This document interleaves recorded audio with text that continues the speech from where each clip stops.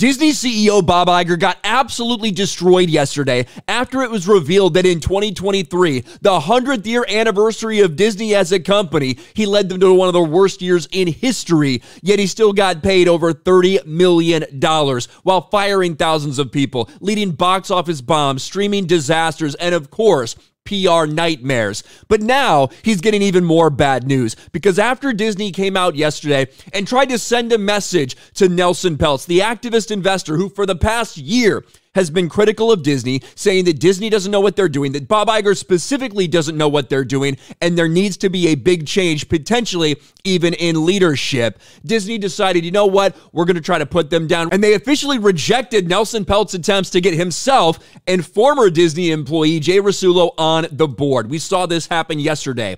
Disney CEO Bob Iger pay hit $31.6 million in 2023. Man, I wish I could lead a company to maybe one of their worst years in their entire history and get paid $30 million. That sounds nice. Board rejects candidates nominated by activist investors. Well, here we are one day later, and it's been made very, very clear that that fight is not over because knowing that Disney would likely reject this, Nelson Peltz decided to take things into his own hands.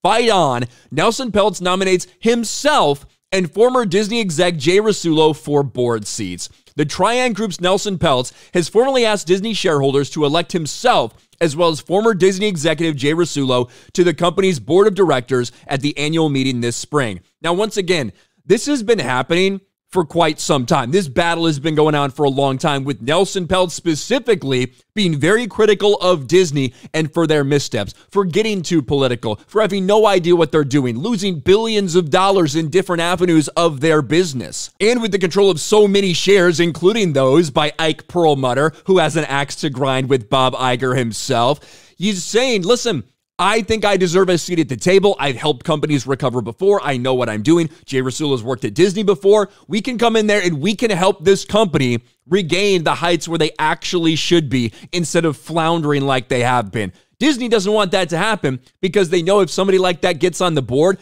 they're going to get called out for all the bullshit that they're doing. And Bob Iger won't just be surrounded by yes men. The activist investor, who's allied with Ike Perlmutter, holds a war chest of about $30 billion worth of Disney stock.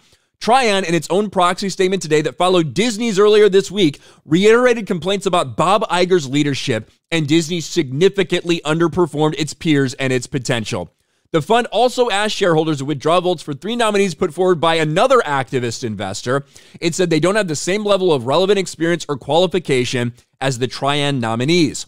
Disney believes all 5 nominees are unqualified. Disney put forth their own list of like 10 different names that they're nominating for seats at the board, just for the record. The company claimed on Tuesday that Peltz had not actually presented a single strategic idea for Disney. It said Rasulo had been out of the business for too long and would have an outdated perspective, and that since he was passed over for CEO in 2015, he'd have a hard time working constructively for Iger. Nelson Peltz, however, responded like this, and he went on CNBC and gave an interview about this, slammed Bob Iger, slammed Disney for the way they've been doing things, and said that he has a plan to help fix them. In a CNBC appearance this morning, Peltz said that Disney's entire board, including Bob, owns less than $15 million worth of stock.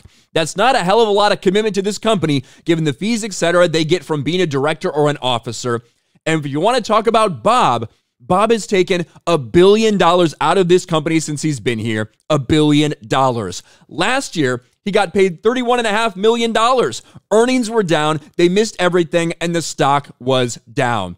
So if Bob Iger thought that things would get any easier in 2024, that is certainly not the case. Nelson Peltz is coming for that board seat, and right now what it really looks like is that Bob Iger, all of Bob Iger's attention and focus is not on actually fixing the company, it's on making sure that he doesn't get in the door, right? So that he can keep his yes men, so he can keep everything the way he wants it, so that he's safe and secure and has no danger of being possibly forced out. That's what's happening right now. That's where all his attention is. And at the end of the day, I probably think that Disney is going to win and get what they want, but certainly they are being pressed hard right now by Nelson Peltz, who continues to call out Disney and Bob Iger for their failures. What do you guys think about this? Let me know in the comments section below. Smash a like button, subscribe to the channel, ring the bell for notifications, share this video out there, and I'll talk to you later.